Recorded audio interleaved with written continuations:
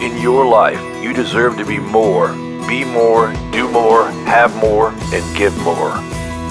And now the Becoming More podcast with Dianna Kokoszka.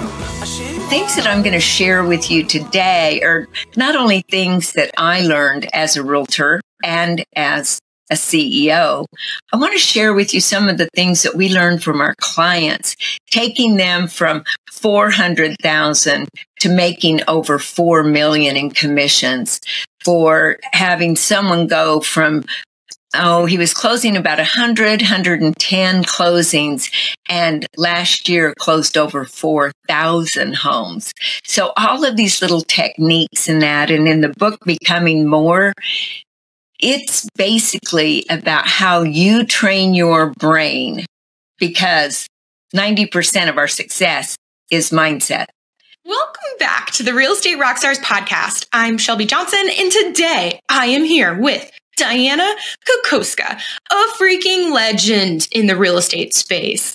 Dianna was the CEO of Keller Williams MAPS coaching and training for 13 years. She grew that business to a $500 million company and one of the largest and most profitable coaching enterprises in real estate history. Keller Williams has a reputation for being the #1 training company in the world. We've all heard it. And Dianna played a pivotal role in building that reputation.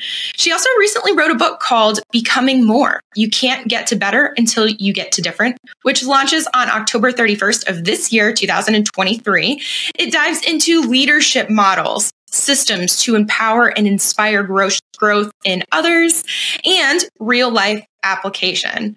Dianna, I'm so honored to be able to share some time with you today. Welcome to the show.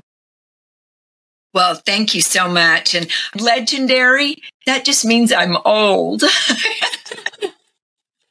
I was reading the information about you prior, and I was just getting more and more excited to talk to you. And I was hoping that before we dive in, could you share a little bit about your background and some context on, maybe some life experiences that shaped you into the person that you are? Perfect. I love that you asked that question, because, I believe that if I can do it, anyone can do that, as long as they have the proper guidance, right? When I started real estate, it was a man's world. Went to 12 offices before I found someone that would hire another woman. They already had one woman, and it was just a different world. Yet it kept me going, which the learning there is you keep going no matter what. And then, of course, once I found a broker, Shelby, I couldn't afford a babysitter. So I put my kids in a little red radio flyer wagon, and out we went. We just started knocking doors, and I got to meet the people, and I wanted to be their realtor of choice. Of course, those people helped me because I helped them. They gave me referrals. And that first year, I was blessed enough to sell 104 homes. And it was basically because I literally got to know the 100 people. It was just 100 doors, but I got to know them, their kids' names, their dogs' names, their dreams, their aspirations. And in the day, there were a lot of Tupperware parties going. And I thought, well, if they can sell Tupperware at a party, why can't I sell real estate at a party? So I started doing investment parties where they would have all of their neighbors over, some people from work, whatever, and have hors d'oeuvres and or dessert. And I would sit and teach about how to invest in real estate, whether it be your first home or your first rental home. It really didn't matter. Yet it was just about getting in front of more and more people, right? That's what it's always about. That's so incredible. 104 your first year. That is just ridiculously cool. And from there, when over time did you become the CEO of the Keller Williams MAPS coaching program? Like, how did that go from 104 your first year into that position that you held? Well, it had a crazy ride. My first year, I hired what was termed back then a secretary, and everyone said, "You don't need a secretary in real estate." I said, "Yes, I did. I mean, I do. I was out knocking doors. Somebody had to take care of all the other things. Of course, we didn't have email and that. She wrote thank you notes for me and would reach out to people and say, Dianna asked me to give you a call. Later on, I went with a company, Remax, great company. And I started having somebody come in and help me because I had a surgery. It's my son. I didn't know what to call him. Yet when I came back from surgery, I went, why don't you stick around and help buyers, right? We eventually called him a buyer agent, which then caught on to the industry. And it was always about doing something different, looking for something different, and then following the adaptive learning model, which is in my book, where you learn, you implement, you fail at it, you relearn a better way, you implement that way, you fail at it, and it just kept going round and round and round. So, Shelby, I guess you could say I failed my way to success. Oh my gosh. Okay. So you failed your way to success. And did you have a very clear vision for Keller Williams MAPS coaching and training, like from the beginning, or was this something that you failed into existence down the road? Like, how did that happen? Well, and you know what I realized is I failed to answer your complete question. So I'm glad you brought me back to that. So I am a demonstration of that model right now. And so we're going to pick right back up because I relearned. I got to finish that whole circle. I didn't go to Keller Williams, right? I was at RE/MAX. Then I started my own company, did very well. The unfortunate part is I started believing my own press. I don't know if you've ever been impressed with yourself or not. I hate to admit it, yet it was a failure on my part. And I didn't watch my money. I hired someone that took over the property management division that I had started. Of course, we had 72 houses, Shelby, and we were doing really well. I was doing great. I love cars. I had 4 cars, everything was just smooth sailing until my accountant came back from a mission trip he'd been on for 3 months, and he called me and he said, Dianna, we got to meet. I go, well, okay, I got to drop the kids off at school. I'll be at the office. I'll meet you there. And he says, make it fast. And I go, what's going on? He goes, you're broke. I go, what? I got plenty of money. Well, we went back and reconstructed everything, Shelby. And what had happened was she had taken all the rent checks and put them in her own account, closing checks in her own account. She didn't mail the mortgage company checks. She did mail the checks to the seller. And because there was money in there, everything kept going for a while, right? That night, I went to the board meeting because I served on the board of directors for the realtors. And I came out and my car was gone. And they called the police. And I'm going, no, don't call the police. And they announced to everyone that my car was not stolen, it was repossessed. And with that, of course, the joke went around town that if you're going to go anywhere, don't ride with Dianna Kokoszka, you may not get home. So I had to overcome that. Plus, I had to pay all those people back. I became a fierce negotiator. I know how to negotiate with the best of them now after negotiating all those mortgage companies and banks, right? But I had 72 houses with 3 house payments each, plus my own house payment. Of course, I told you I had a lot of cars. I sold all the cars. I sold my 4 offices that I had. I got pennies on the dollar because everybody knew what I was going through, and I went back to sales. Well, from there, doing fairly well, I then ended up at Keller Williams. 1 year as an agent, 1 year as a team leader, and then they asked me to go to international and to take over the MAPS coaching and training, which I loved because I love helping people discover their greatness and taking a stand for their greatness, because too many people stand for their limitations, right?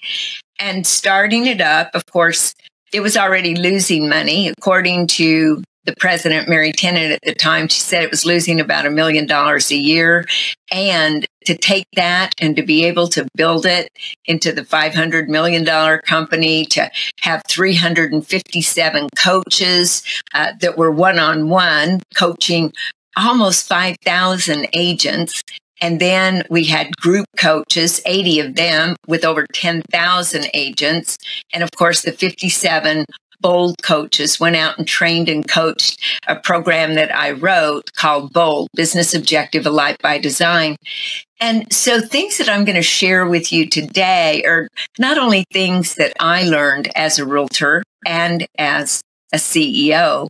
I want to share with you some of the things that we learned from our clients, taking them from 400,000 to making over 4 million in commissions, for having someone go from he was closing about 110 closings, and last year closed over 4,000 homes.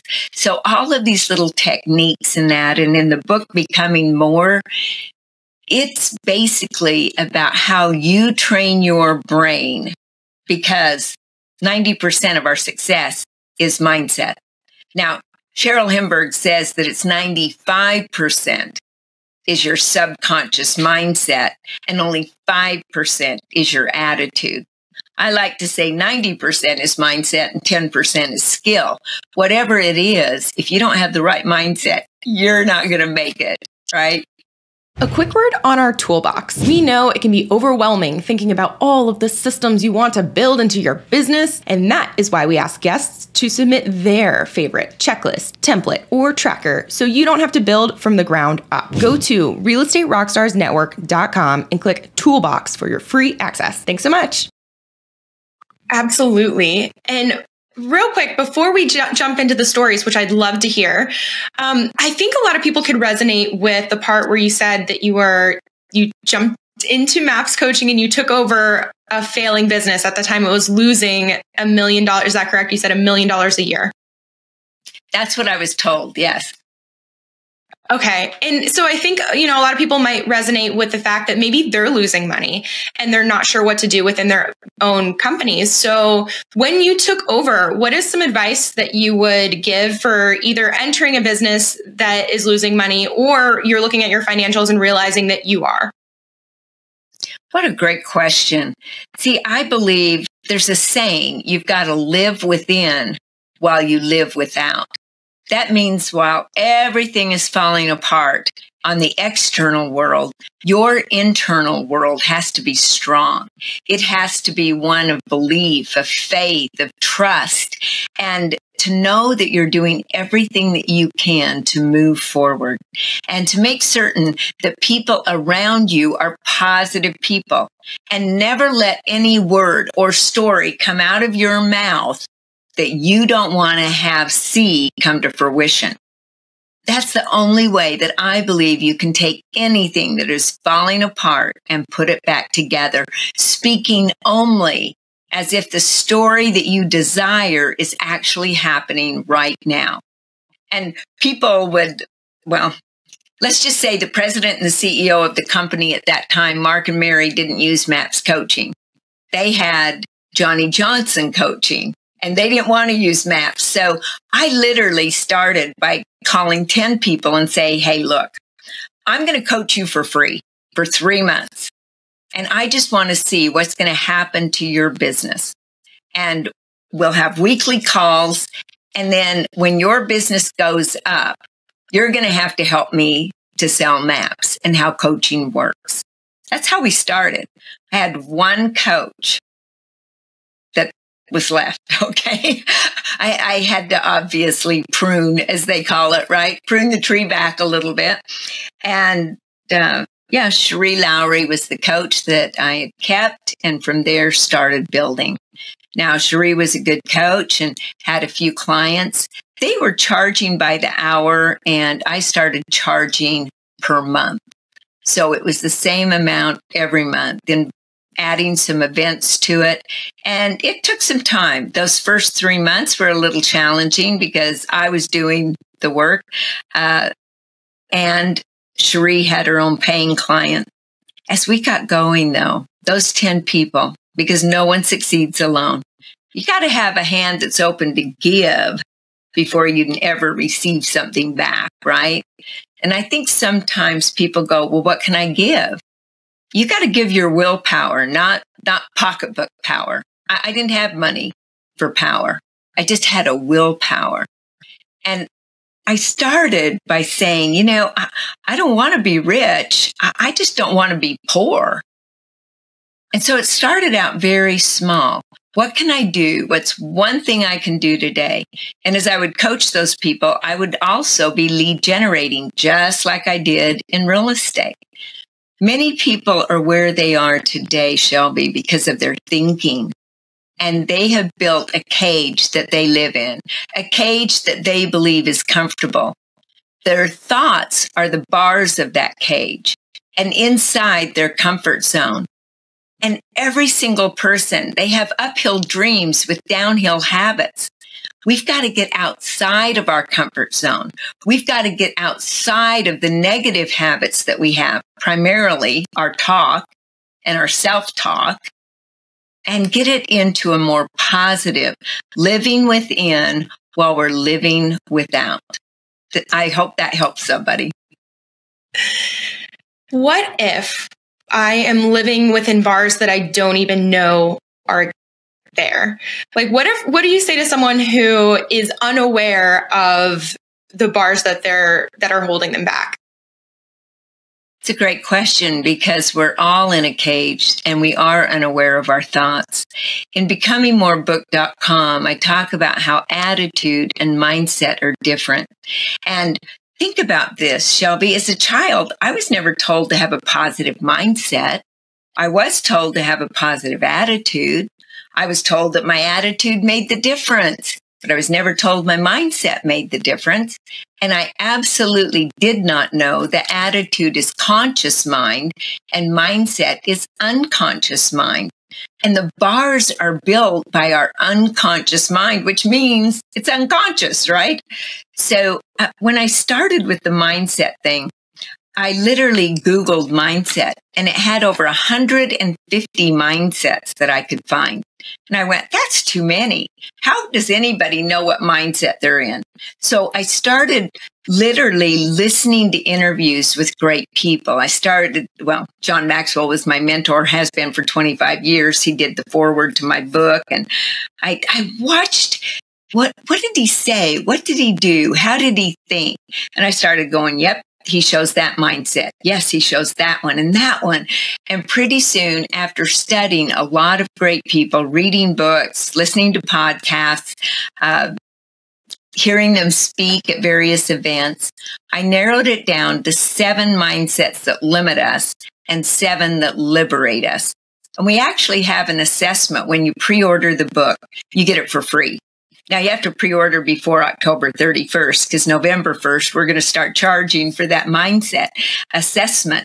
And yet you're the only one that gets the report. You don't have to share it with anyone if you don't desire to. It will tell you what percentage of every one of those mindsets are limiting you and what percentage is liberating you. And we have both. All of us have both. It's like a coin. In physics, they call it the law of duality. The law of duality says you have 2 opposites that combine together to make one thing.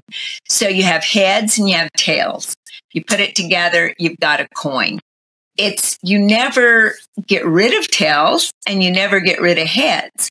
It's just which one do you focus on? Now, a lot of people go, oh, I'm going to focus on an abundant mindset. And Shelby, they don't have a clue how to do that because it's unconscious. So I give 5 to 7 steps on each one of these liberating mindsets. It's little things you can do every single day that will take you and start training your brain to go in the direction of a liberating mindset. Because we do train our brains. Every day we're training them. That hooked me so well. I am dying to know what the 7 mindsets are that limit us and the 7 that liberate us. So I'm definitely going to check that out after this. So while looking at the chapters of your book, there was one chapter that jumped out at me. Several did, but specifically the one where you said values, what really matters. And I was hoping that maybe you could just give us some insight on what that chapter is about and what you mean by that. Well, values dictate all of the decisions that we make. See, I can work with a lot of people that have different belief systems. I have a hard time working with people that have different values because values are what wars are started over, not beliefs. It's the values that you hold deep in your heart, right? It's those things that you would absolutely fight for. When you value family, you fight for family. When you value your faith, you fight for your faith. In fact, you want everybody to join it, right? When you have the value of achievement, you're going to do what it takes to achieve. Now, if you don't have the value of, let's say, integrity and morals and the value of being honest, right?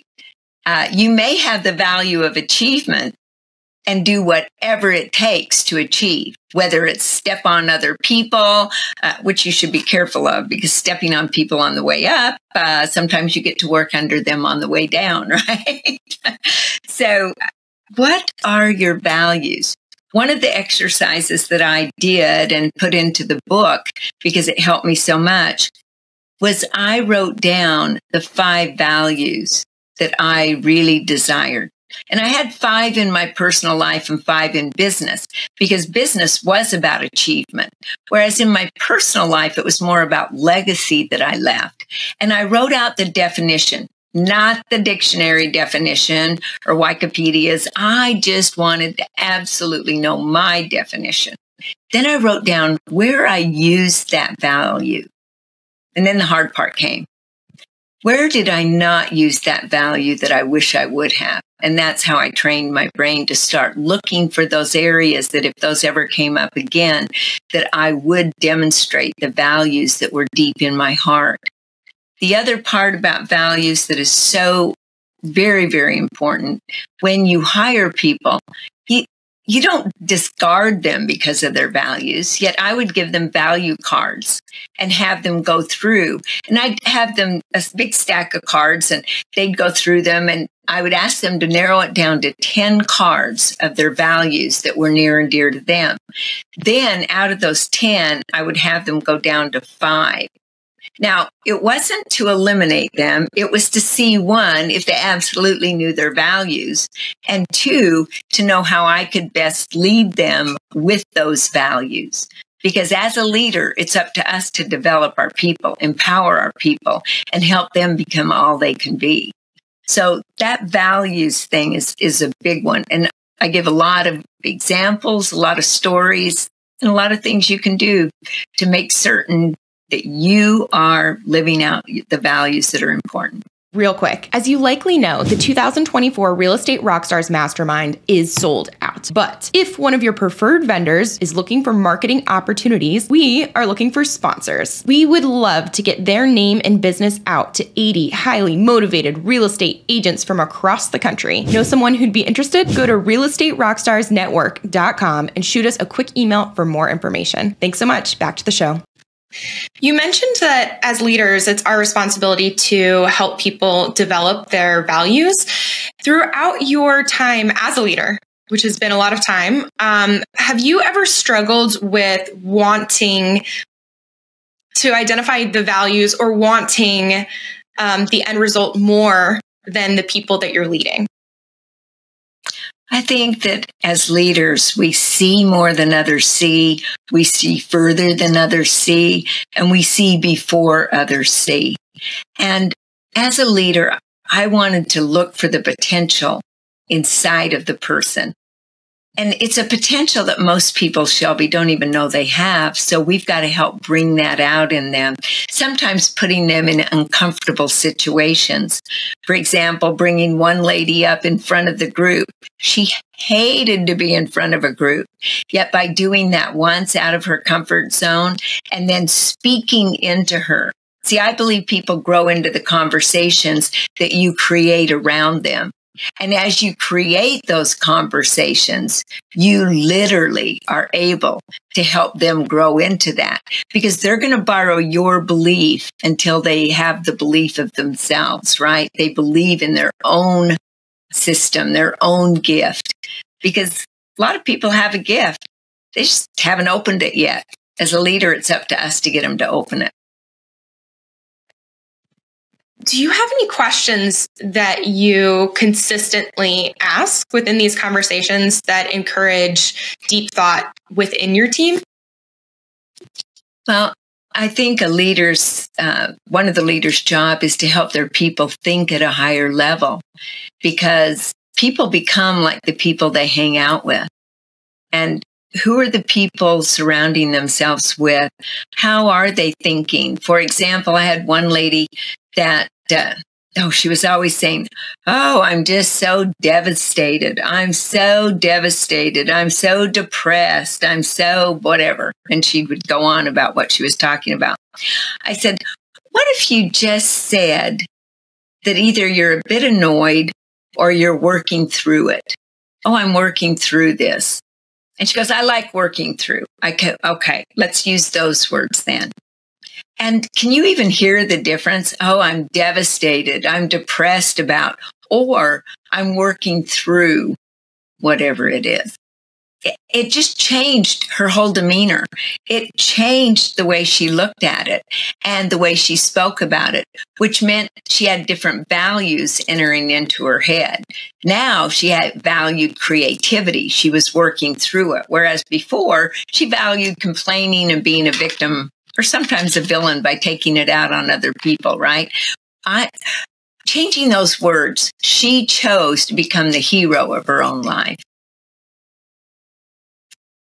You're pumping me up. I love stuff like this, the little tweaks that you can do that completely shift your own mentality, but also I love them in conversations with other people, because you could say the same message in a way that is received completely different. So whether it's your own mind or someone else's, you're speaking my language and I'm pumped up. And I just want to make sure we have time to go back though. Earlier you mentioned a couple of MAPS coaching success stories, and I was wondering if you could share one or two with us. Well, I think one of a great one was Jeff Quinton. We talked about it. First of all, Jeff never missed a day of lead generation. Never. 9 to 11, he was on the phones calling every day, except for 9/11. And literally, his fiance at the time was calling his phone, and he didn't want to answer it because he was lead generating. And all of a sudden he said, "Oh, okay, I'll call her back. Something's going on." And then she tells him about the World Trade Centers. Well, he's in New York, for heaven's sakes, but he doesn't have the television on. He's been calling. He has no idea what's going on. That was the only day he did not complete at least 2 hours of lead gen. And I know a lot of people don't like to do phone calls and that. And he thought, what else can I do? So he had him go out and start interviewing restaurant owners. Of course, he chose restaurants that had a big clientele, and he interviewed the people and started putting those things on YouTube and sending them out in his emails and sharing those videos with everyone. And then he asked the restaurant owners to share it with their people because it was a great interview. Little things like that we came up with. And you know how he came up with that idea? Was we had him put thinking time in his schedule. See, most people, they don't even want to take time to think. They're just doing, right? Whereas 3 o'clock thinking time every day, pretty soon you're training your brain to start being creative as 3 o'clock rolls around. Well, what should you be thinking about? I mean, after all, the book Think and Grow Rich is exactly right. It's think and grow rich, not do and grow rich, right? We also had, oh my goodness, so many people. Rachel Adams, she does a lot with social media. In fact, she says have 30 different hashtags that she's using at any given time so she can build carousels and funnels and things that when she even talks about them, I'm going, oh my gosh, that sounds like so much fun. And watching her, she got 131 referrals last year just from social media. And when you look at all these things, Levi Lassick, he's doing YouTube videos about Dallas. Why would you move to Dallas? And showing people different parts of Dallas. He found that on Google, people were not going to Google and saying, tell me more about Dallas, when they were thinking about moving there, they were going to YouTube searching. So he said, I'll provide the knowledge for them to literally be able to do that. Peter Chabris up in Ohio, well, you know what? He said, I'm going to start helping realtors, and I'll just send out videos and emails and help them. That way I'll get referrals.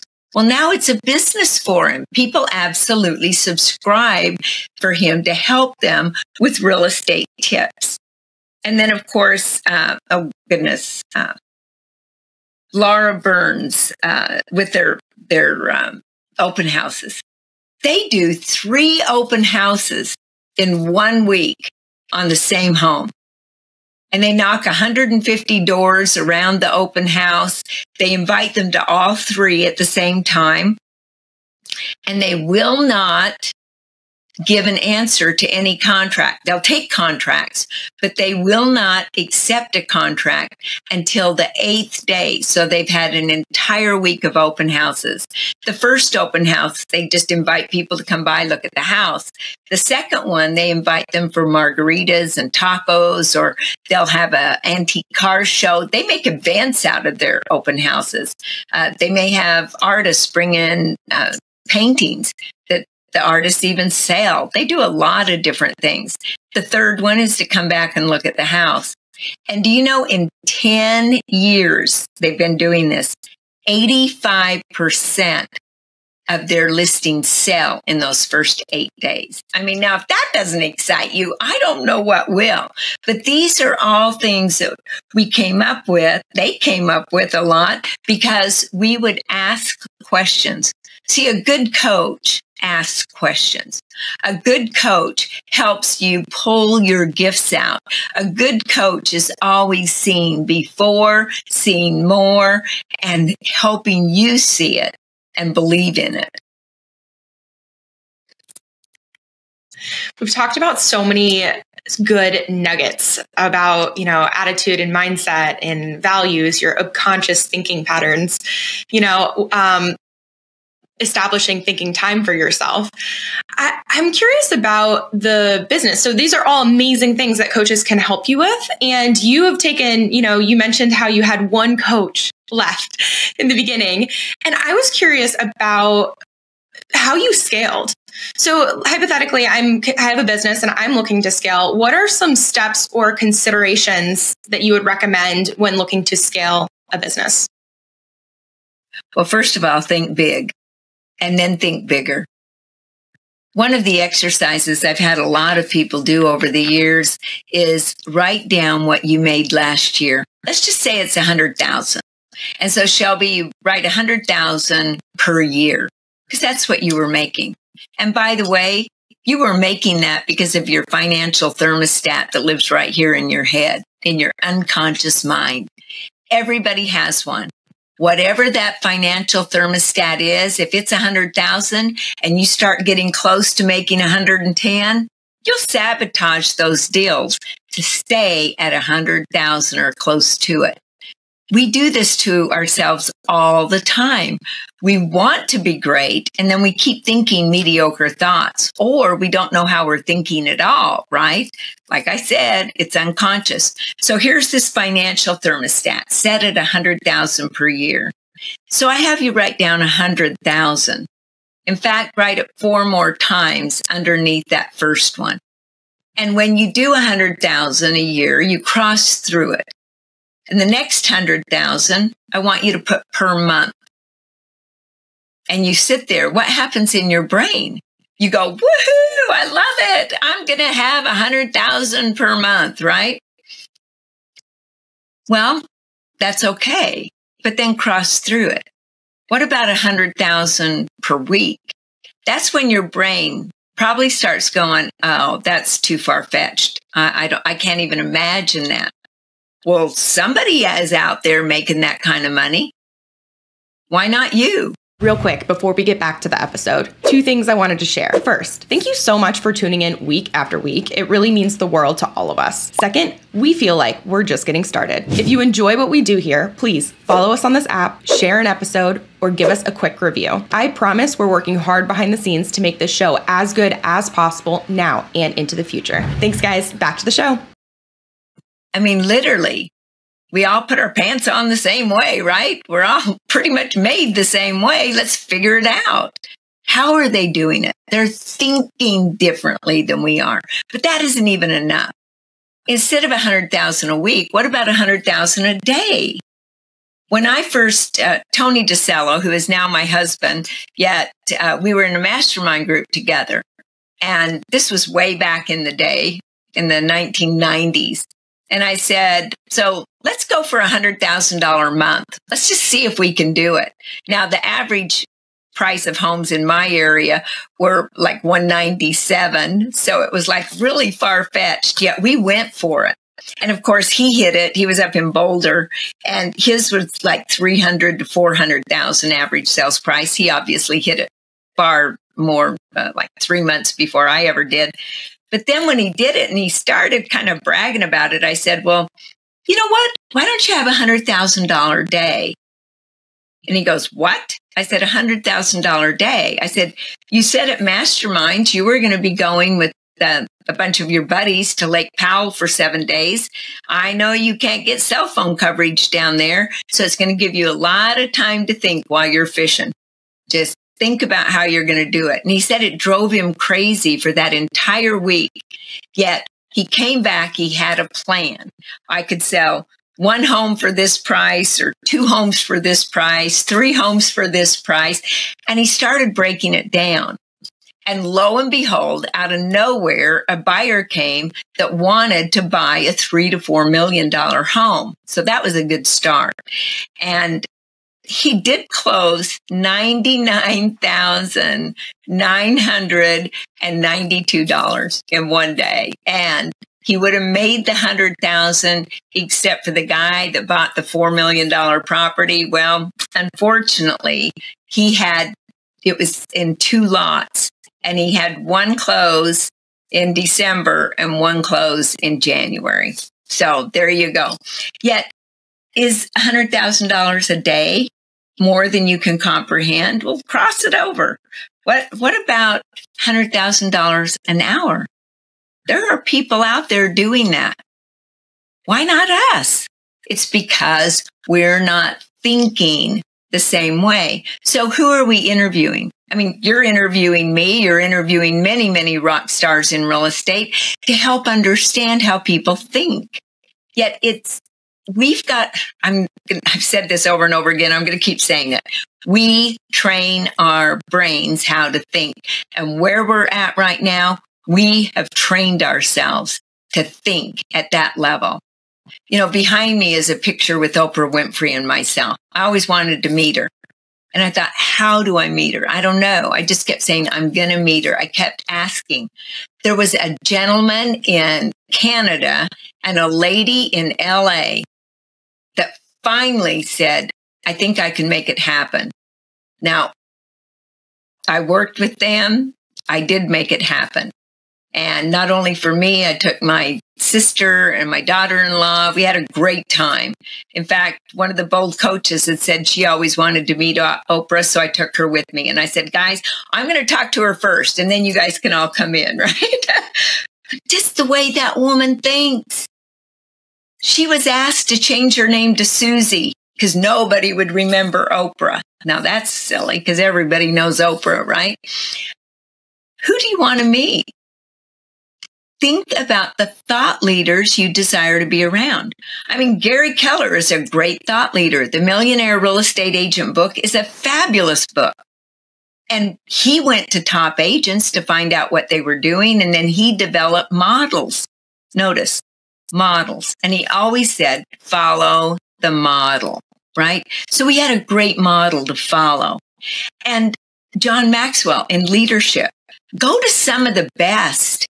Go to their events, be around them, We're having an event in March to raise money to buy books for kids on values around the world and young adults to teach them leadership. Love to have you there. It's in Nashville. And we're going to be having a lot of experiences, and you're going to be around thought leaders. Shelby, do we realize there are 5 generations that we're working with right now? 5 different generations, and they all think differently. And as realtors, we've got to know how those generational people think so we can absolutely help them in their real estate needs. Well, Tim Elmore is going to talk to us about how the different generations think and how you approach them. So I can get very passionate about certain things and go on for a long time, so I'm going to shut up about it yet. You need to be there March 25th and 26th. March 25th and 26th. Got it. Okay, Dianna, what did we not cover today that you would like to cover before we go into our wrap up? I think the biggest thing is what Blockbuster, Radio Shack, and Sears taught us. They didn't look at different. They just kept doing the same thing because it was working for them. And they didn't take thinking time. They didn't learn new ways. I don't know why they didn't become different. Why didn't Blockbuster buy Netflix when they had the opportunity to? When they said, oh, it was too non-traditional. Oh, it was too different than what the public wanted. They didn't realize when the consumer started changing, those 5 generations, the consumer started changing and they remained the same. So I think the biggest thing is, what are you going to do different today than you did yesterday? Because right now, research says 6,000 to 60,000 thoughts a day. And I don't care which research you want to believe. It's a lot of thoughts. The problem is 90% of our thoughts, Shelby, are the same thoughts we had yesterday and the day before that and the day before that. And the worst part is 85% of those thoughts are negative. 95% of our listeners right now want something more in their life. 5% by research will implement and do something about it. So I'm just glad that you're one of those 5%. And I just really invite everyone that's listening to us, get the book, Becoming More. You can't get to better until you get to different. Take the assessment, work on your mindset, and become the person you've always wanted to be. Dianna, I'd love to hear a little bit about the mentorship program that you're starting. Well, I'm so excited about it because, after all, my passion comes through on a lot of things. But the biggest passion I have is adding value to people. In fact, Shelby, at 7 a.m., my phone goes off and it says, what will you do to add value to people? And at 7 p.m., it goes off and says, what did you do to add value to people? Well, it went off one evening and I started thinking, since I stepped down from being CEO, I've been helping, going on a lot of mission trips, that kind of thing, doing a lot with John Maxwell and leadership. Yet I wanted more. So I'm going to start mentoring some folks. Not a lot. I'm going to take on a few. It's going to be a group mentoring plus an individual. It'll be kind of a combination. I'm excited about it, though. Because, mentoring means you've been around a while, you've learned a lot, and you want to share that with other people to help them. And who are you looking to mentor? Primarily people that want to step up and be more, do more, and have more, and potentially give more in their life. Leadership is one of the big things I believe in. Like I said, I don't care if you're selling real estate. If you have a team, you're a leader.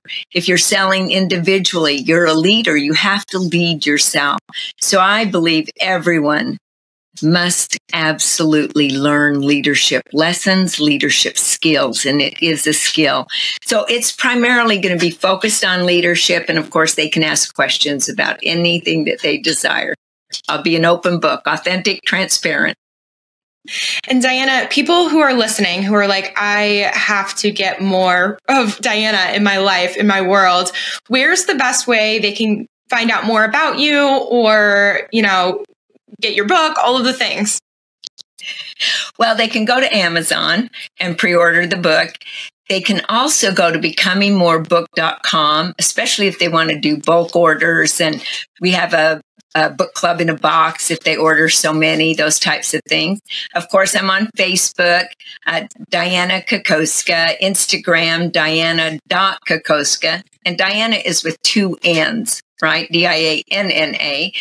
Of course, I'm on LinkedIn, and just follow me. That's the best thing. And I just give different ideas from the books, different ideas from realtors that I talk with, and a lot about leadership, because after all, we all lead ourselves, if not others. Perfect. Dianna, it has been so fun hanging out with you today. Thank you so much for coming on the show. Thank you so much, Shelby. You asked great questions, and it's been my privilege. Thank you. Okay, Real Estate Rockstars, thanks for listening. In your life, you deserve to be more, do more, have more, and give more. And now the Becoming More podcast with Dianna Kokoszka.